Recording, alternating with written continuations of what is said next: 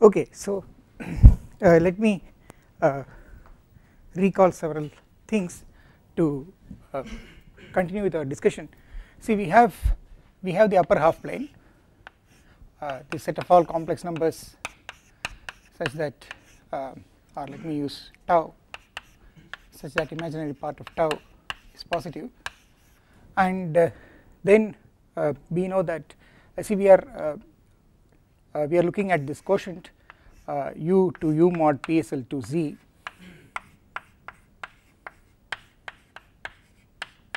and this quotient has the following meaning: tau going to the equivalence class of tau modulo the action of this group PSL to z, which is the unimodular group, namely tau going to its orbit.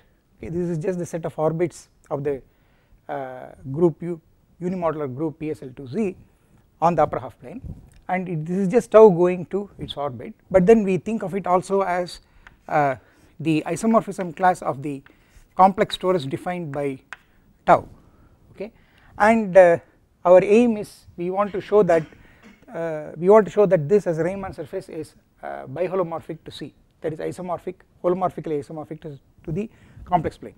Okay, so what we did was we have constructed a function J, the so called elliptic modular function, which is a holomorphic function with values in C. Okay, and the way we got J was we got first a function J tilde, which was defined on the upper half plane, which was a holomorphic function defined on the upper half plane, and we proved that J tilde is PSL to Z invariant. Okay, and therefore it goes down to a holomorphic map J. So if you recall, for a tau we given tau using the Weierstrass phe-function associated to tau. Okay, we defined the partially modular function. Okay, the function that is modular not under the whole unimodular group but only under the congruence mod 2 subgroup, which we called as lambda of tau. Okay, and this was E3 of tau minus E2 of tau by E1 of tau minus E2 of tau, where E1, E2, E3 are related to the Weierstrass phe-function. These are the zeros of the derivative of the Weierstrass phe-function.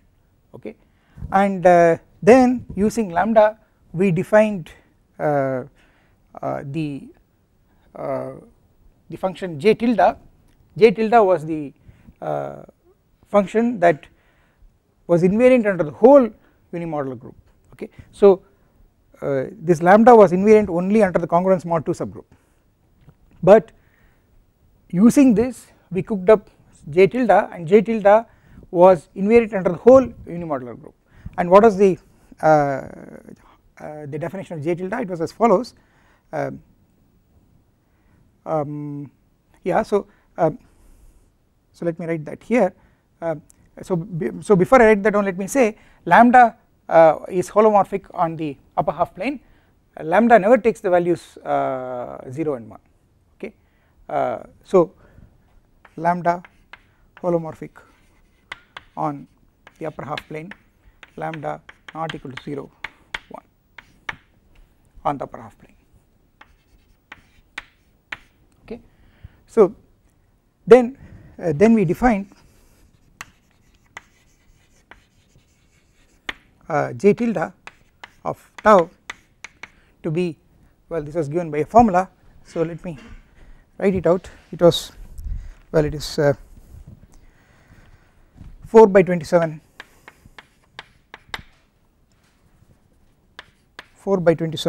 into 1 minus lambda of tau plus lambda squared tau, the whole cube, was it whole cube or was it whole square? So let me check for a minute. Yes, it was whole cube divided by 1 minus by lambda squared tau into 1 minus lambda tau the whole square. Okay, this is how we defined the function j tilde of tau, and since lambda is never 0 or 1 on u, it turned out that so this denominator is never going to vanish, and this is the quotient of two holomorphic functions on u with the denominator never vanishing. Therefore this is a holomorphic function on u, okay, which is holomorphic on u, and we proved in the last lecture that this function j tilde was PSL2Z invariant. Okay,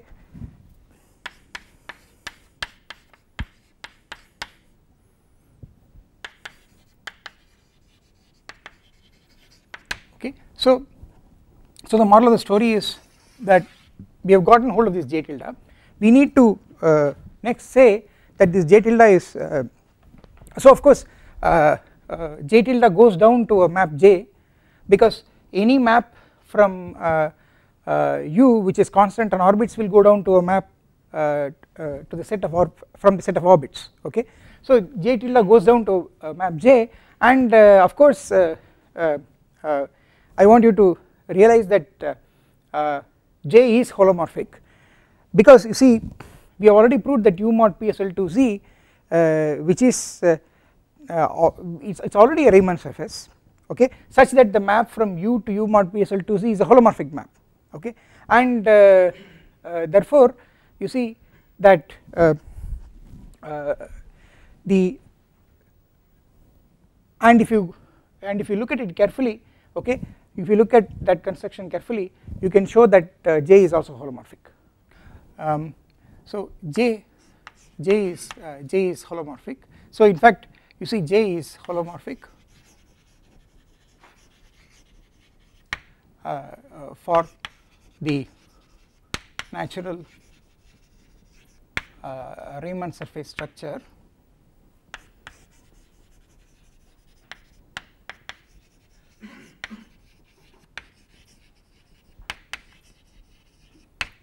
on u mod PSL2Z given making that makes the quotient map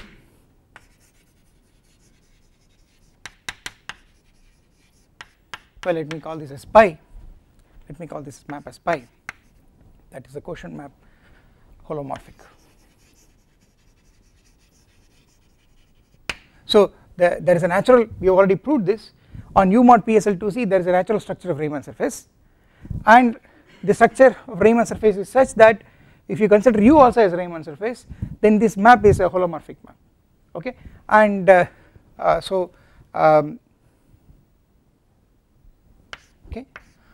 so j becomes a holomorphic function, right, and our aim is to prove that j is an isomorphism. Alright, so there are two steps that we have to take, I mean we have to do this in. The first step is to show that j is surjective, then the second one is to show that j is injective.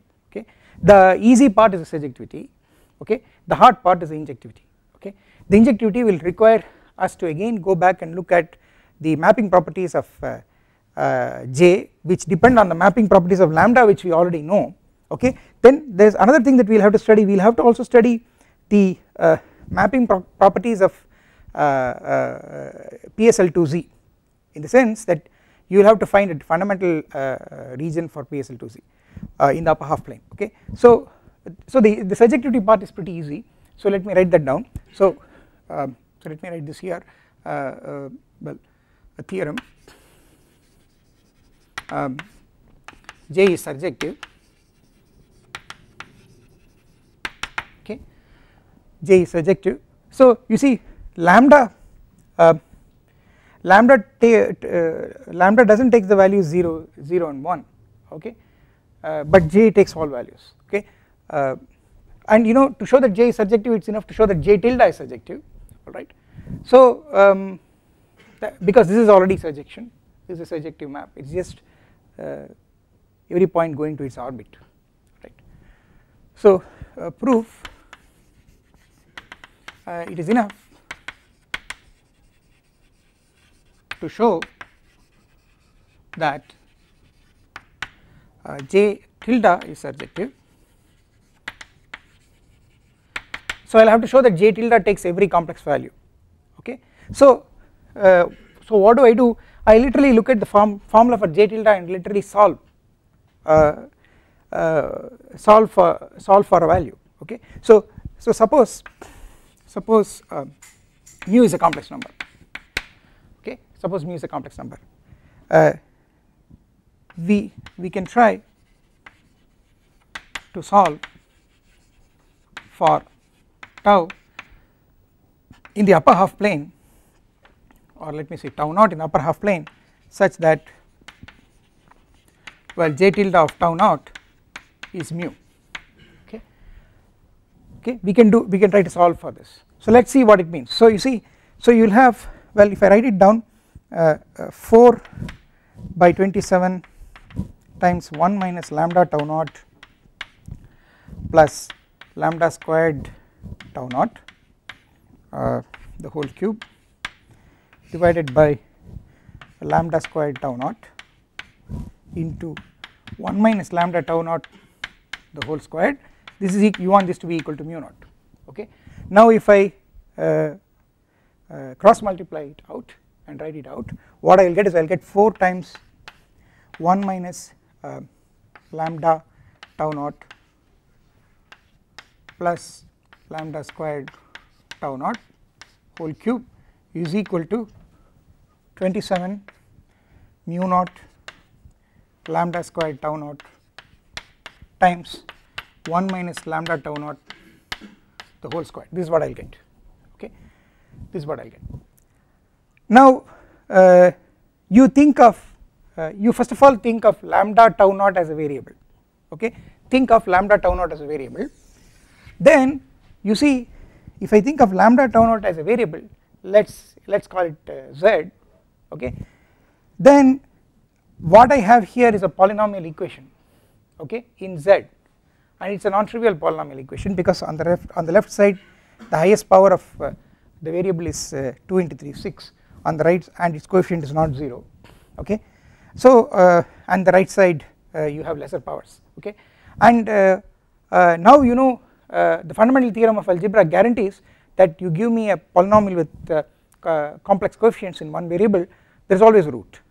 So therefore the moral of the story is I can always find a certain value of lambda of tau naught, which when I plug into this equation will satisfy this equation, okay. So let me write that down. By the fundamental theorem of algebra,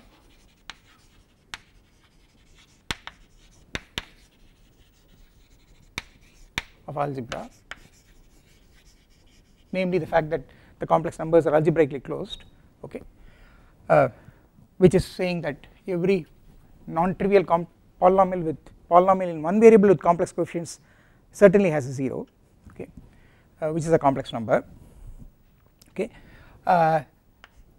We may find lambda naught belonging to C such that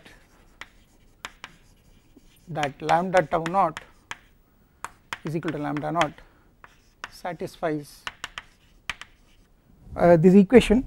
Maybe I'll label this equation as star, okay. So I can certainly find a lambda naught such that lambda tau, when I, instead of lambda tau naught, if I put lambda naught here, then it will satisfy this equation, namely it will be a solution to this polynomial equation, alright.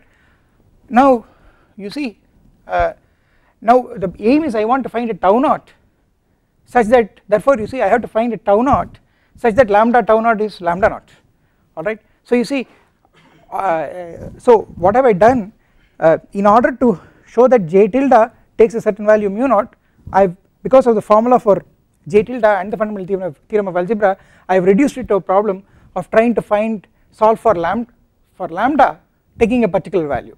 Okay, now we make use of the following fact, namely the mapping properties of lambda, that you see lambda takes every complex value on the upper half plane except for 0 and 1. Okay, so since lambda takes every complex value in U,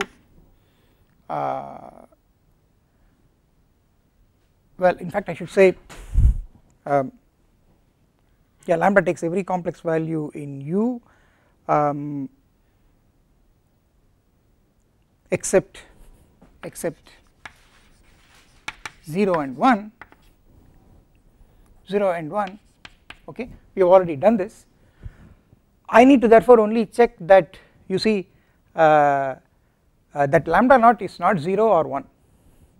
Okay, so lambda takes every complex value in C except 0, 1. Okay, so yeah, that's right. So the only thing I will have to check is that I will have to check that this lambda naught is not 0 or 1. Okay, so we only need to check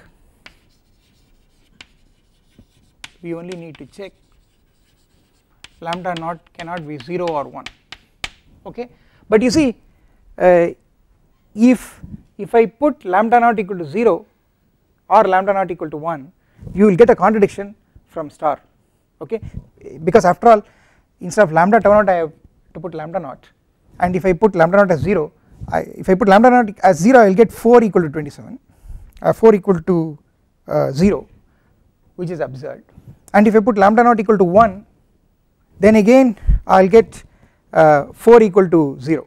Okay, so I will get 4 equal to 0 in any case, which is absurd, therefore it cannot happen. So lambda naught is not 0 or 1, and therefore we are done. Okay, but lambda naught is not equal to 0, 1 due to star. Okay, so we are done. Alright, therefore you see the function J is surjective. So this is a pretty easy thing, pretty easy given the fact that you know the mapping properties of lambda. Alright, now for the rest of the discussion, what we will need to do is we will need to show that J is injective. Okay, so for this we will have to again get what is called a fundamental region for J, and so that will again involve studying maps. So let me begin that. So you see,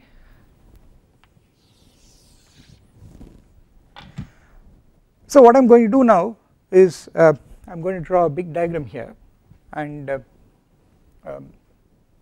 yeah, so let me draw it here. Yes,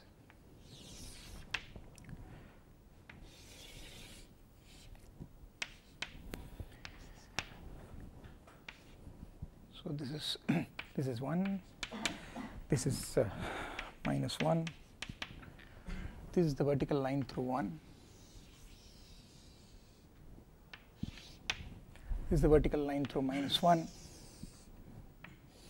Okay, and then I have this point which is half, and I have this circle, so this is 1, so I will draw something here,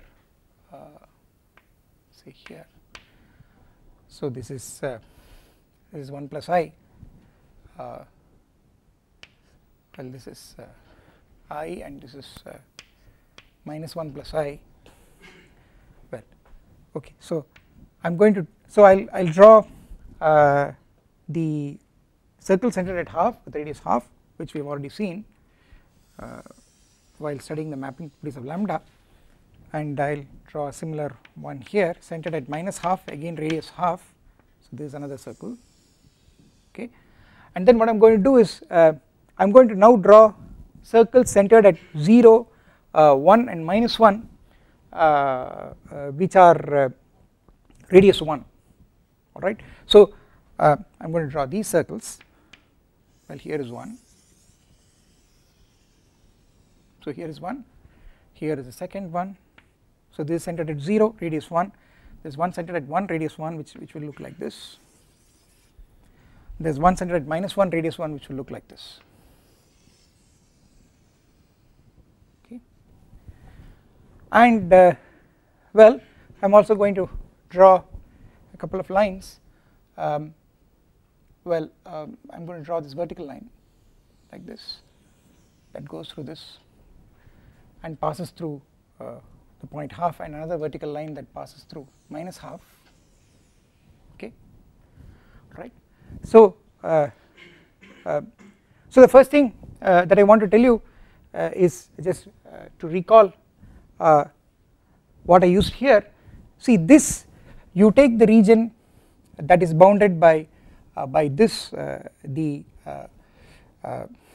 the positive imaginary axis and this semicircle, and then this ray, okay, namely you take this region, right, and that region was supposed to be mapped by that region was proved to be mapped by lambda onto the upper half plane, okay, and this and the corresponding region here, which is a reflection of that region by the imaginary axis, namely the region bounded by this and this, namely this region was mapped by lambda onto the lower half plane, and we were able to extend the mapping lambda to continuous 1-1 map to the boundary, so that the real line is also covered, okay, and therefore both put together, you see, we proved that lambda takes all values on the complex plane except for the values 0 and 1, because lambda went to 1 as you go. Lambda takes the value 1 at 0 and it takes the value infinity at 1, okay, so you will have to consider the point at infinity if you want the value 1, right, and of course this much was enough to study because lambda was having period 2, okay, so this whole thing is spread over an x coordinate of length 2, so it is enough to study lambda here, okay, so that is something that we have already done.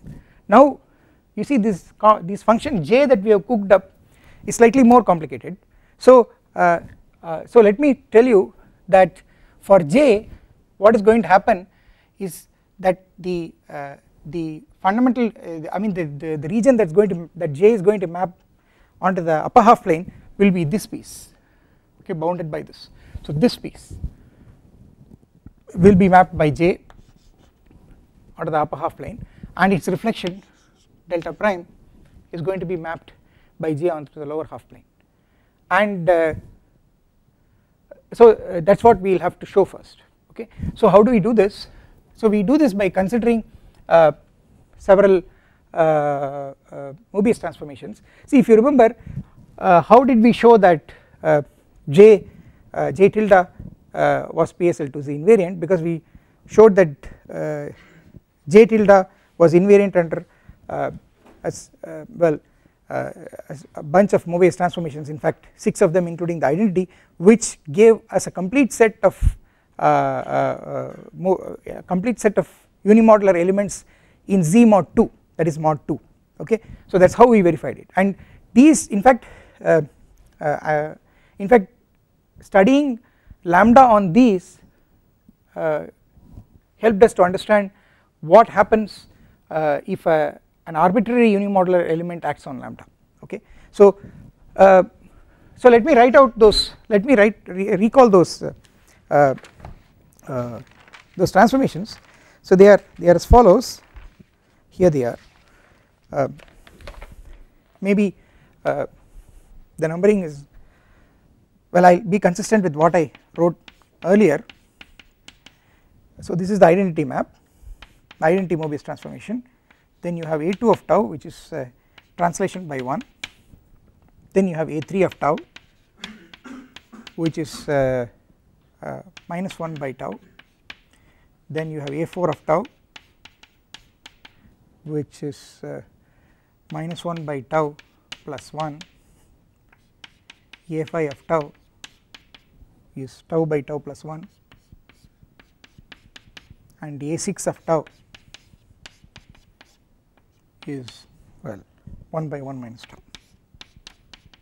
Okay, so these were the 6 Mobius transformations, which if you consider them as elements of PSL2Z, okay, and read them mod 2, then you would get all the 6 elements of PSL2Z mod 2. Okay, so and in fact lambda, when you apply this to each of these to lambda, then lambda satisfies a certain functional equation.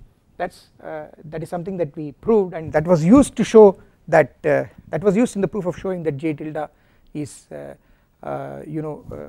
is not affected by any element of PSL2Z invariant, right. So you see now what I want to tell you is, so let me write this down. So I'll draw some arrows, and I'll do some shading to tell you what happens. So this delta is so what I want to say is, see, if I call this thing as delta, okay, then this delta is of course well this is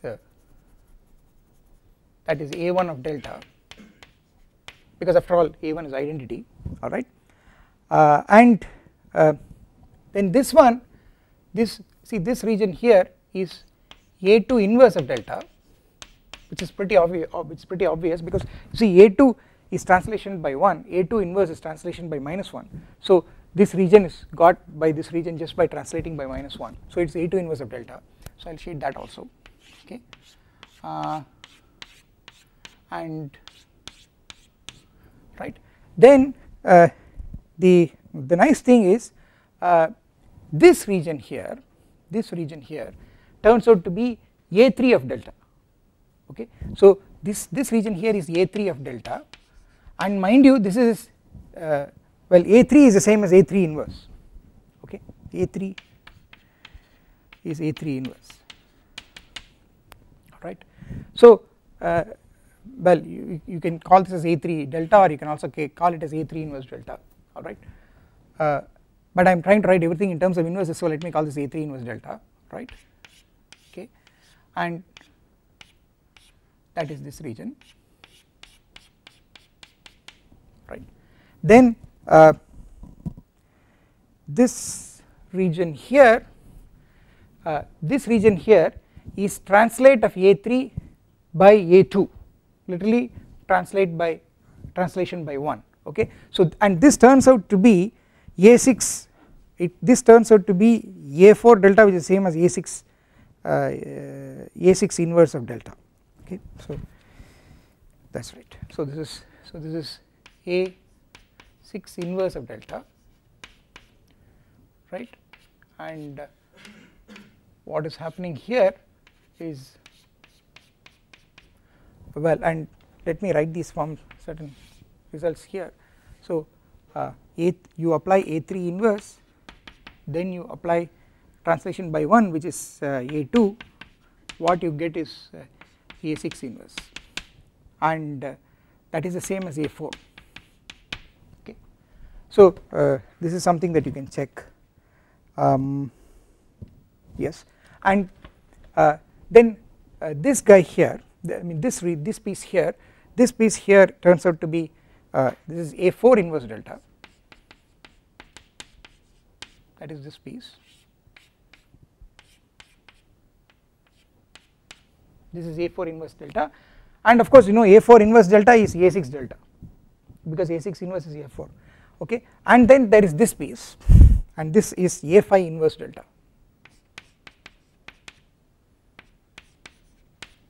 which is this piece, okay, and A5 inverse turns out to be of course it is A2 inverse A6,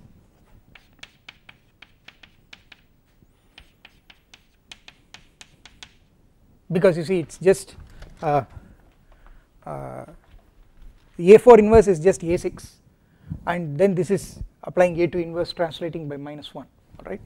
This is also the same as A2 inverse A6 is A4 inverse, right. So the moral of the story is that this is how the regions are mapped into each other by A1 inverse. Of course A1 inverse is just A1, A2 inverse, A3 inverse, A4 inverse, A5 inverse, A6 inverse, okay.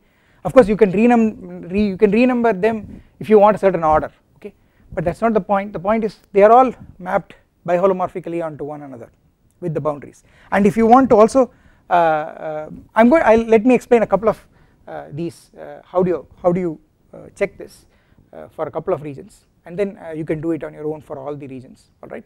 So but of course when we say we should also, because these are all conformal maps, you will have to give orientations to the boundaries, so let me do that. So the orientations are as follows. So if I take I will use a triple arrow orientation for I will use single arrows, double arrows and triple arrows. So here is and this is not to be confused with on any of these, so let me just put it here and put a triangle here and similarly a triangle here, okay. So here is a triple arrow and then this is a single arrow and this is a double arrow, and what do they correspond to?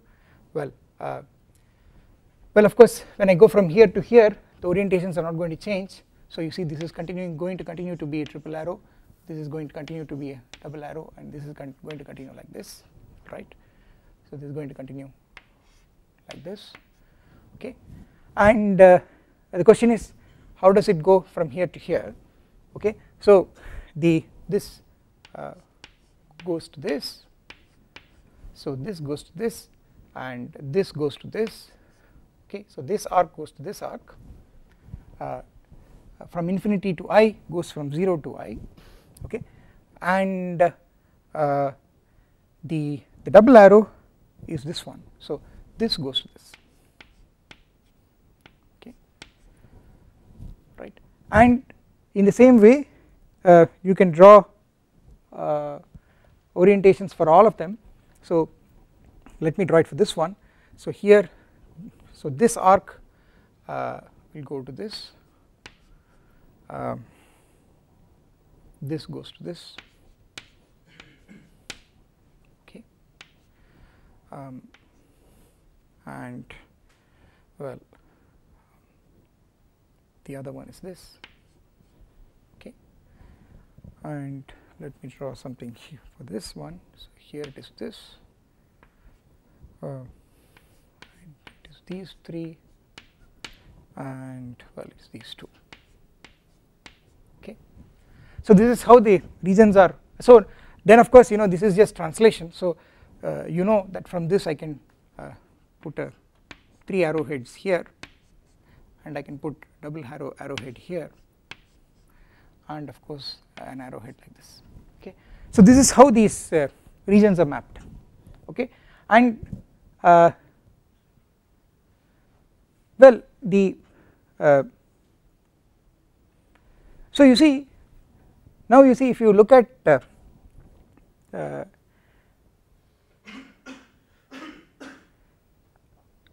so what I want to now tell you is that the unshaded region is mapped also to, so you see there are 6 shaded regions, there are 3 here and there are 3 here, and all these 6 shaded regions are mapped by the inverses of all these guys. The region delta is mapped to all the 6 regions including itself by the inverses of all these maps, alright. And the fact is that if you take the region delta prime, that will be mapped to the others, to the 6 unshaded regions by all these maps themselves, okay. That is the claim, okay. And what is the result of this claim? The result of this claim is, you see,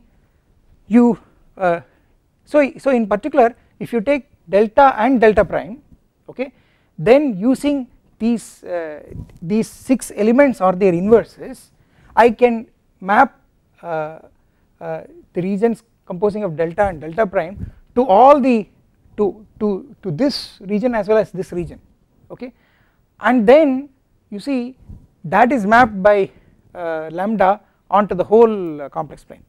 So the upshot of this is that you can see that this delta will be mapped onto half plane by J delta, okay. So So that is the point, alright. So let me explain how to get these things. So let me explain a couple of them, alright. So let's look at this guy, okay. So to find example, to find the image of delta under A3. Suppose I'll work this out and then you can do it for the others, okay. Fine. So I am just looking at the images under Mobius transformations, and you know Mobius transformations will preserve boundaries, alright.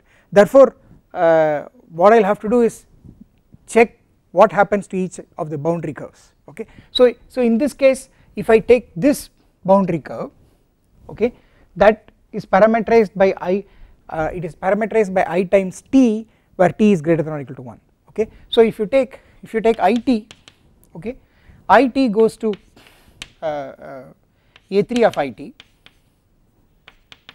and A3 of it is well what is it, it is -1 by it,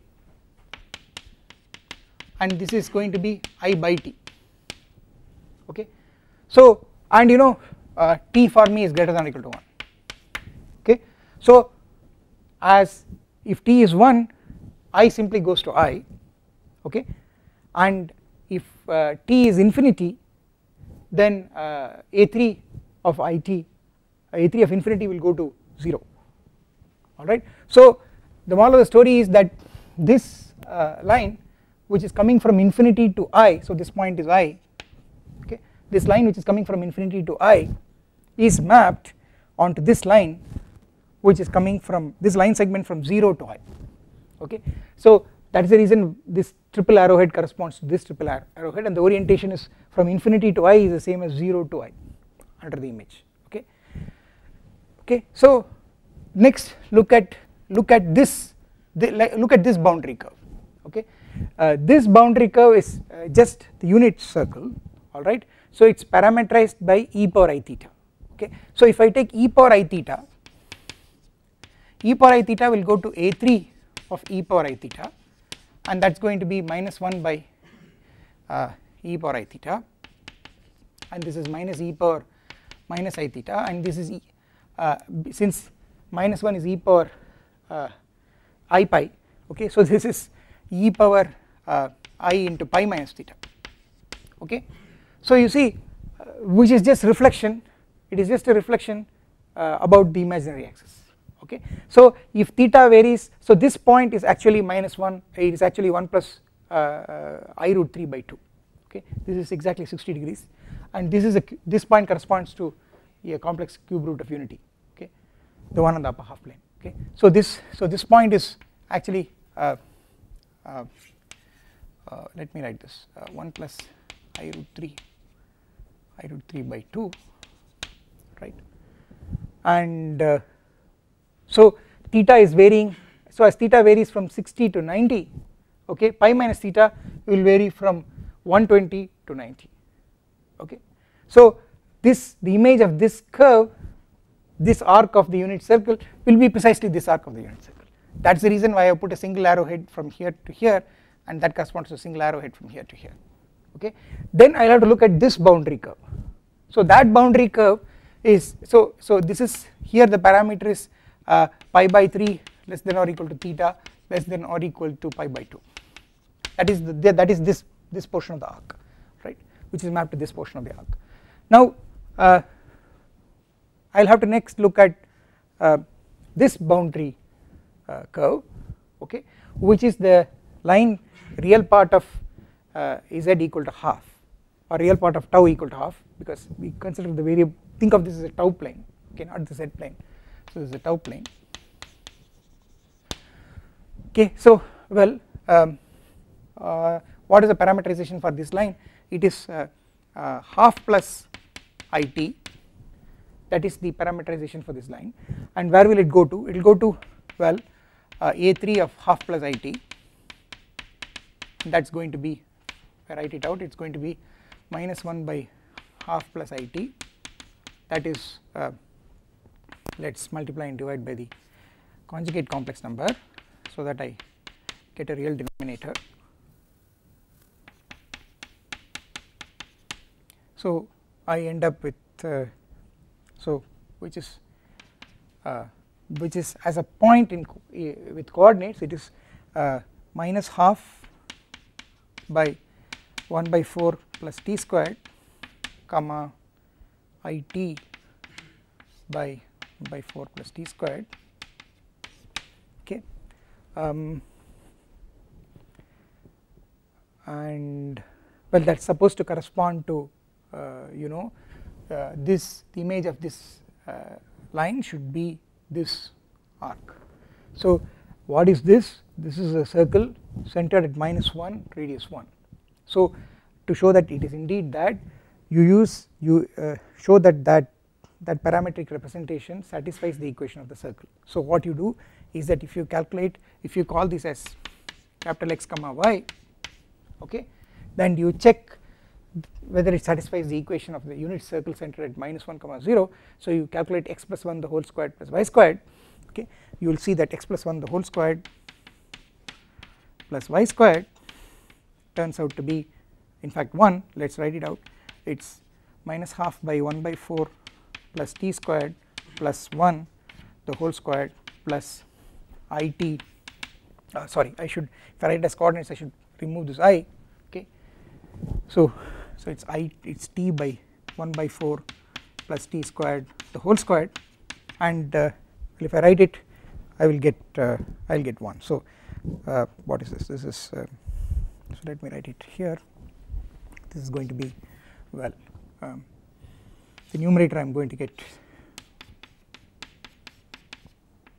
here, I am going to get minus half plus 1 by 4 plus t squared whole squared plus t by 1 by 4 plus t squared the whole squared, and this is obviously going to give me t squared minus 1 by 4 the whole square, and if I simplify this I will get 1.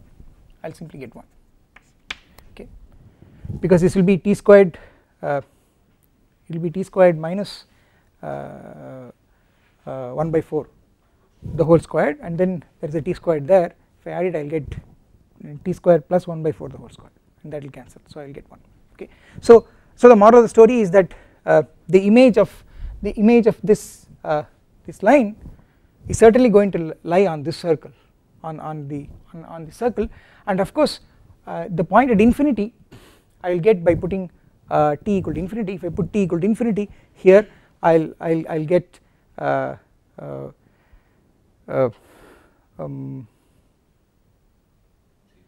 I'll get 0, both entries will be 0, so I'll get this point, okay.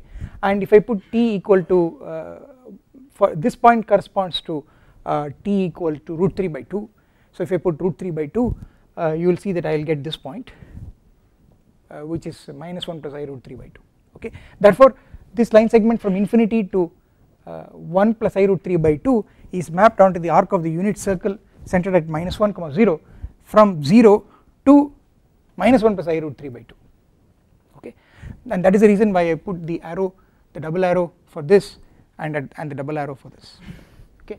And now because everything is conformal, the region enclosed by this is going to be mapped to the region enclosed by this, okay, where in principle the region inside can be mapped either to the region inside or region outside, but you can test it at any point and you can see that it has to be mapped to the region inside, okay. So that completes the proof of the fact that this region is mapped by A3 inverse, which is the same as A3 onto this region, okay. Now what you can do is you can make similar computations and show that if you apply I mean A4 inverse, then A5 inverse and A6 inverse, you get all these regions as stated, okay. And then as a further exercise what you can do is you can take delta prime, okay, and you can show that delta prime can be mapped to all the unshaded regions. There are 6 unshaded regions, 1, 2, 3, 4, 5 and 6, okay, or we never always consider this region inside the semicircle, okay, this is always left out, it's everything that we are considering are is above that is above these two semicircles, okay. So you can check that as well, okay. And so let me state what it is that we need to prove, namely, so here is a claim. So here is a theorem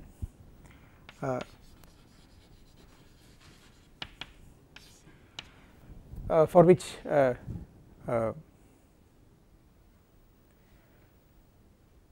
we'll have to do further work. So the theorem is that, you see, if you take delta and delta prime, okay, and then you take in for the boundary, you take, of course the boundary will contain this and then this and then this and then this, okay, but you leave out these two, okay, these two you leave out, okay. So you take delta and delta prime and you take the only this segment, you take this segment, okay, and also of course you take the imaginary axis, okay. So basically you take this whole region and add to it a part of the boundary, namely this arc of the unit circle centered at the origin and this vertical line, okay. The claim is you restrict J tilde to this set, then J tilde is both injective as well as surjective on that set, okay. So let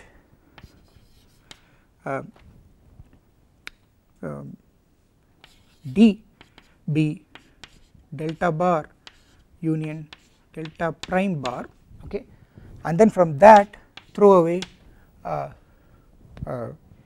the arc well e power I theta, theta varying from, so throw away this arc which is theta varying from pi by 2 to 2 pi by 3,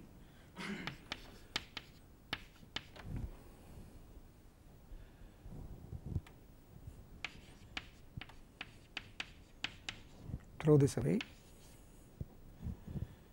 and also throw away this line, because actually you see this line to that line it's translation by 1, and you know translation by 1 is a unimodular element and j values of j are going to be the same, therefore all the values of j at points here are the same as values of j on the corresponding points here, therefore throw away this vertical line as well, and that is the set of all tau such that real part of tau is minus half, that is this whole line, and then I will take imaginary part of tau greater than or equal to root 3 by 2. So I leave out this, I will just take out this whole thing, okay.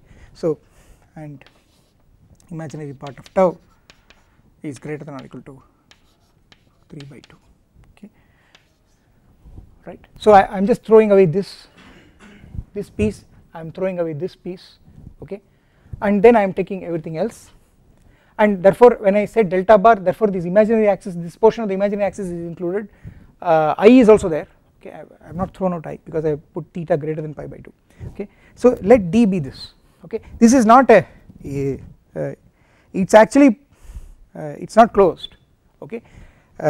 Then J tilde restricted to D is both injective and surjective,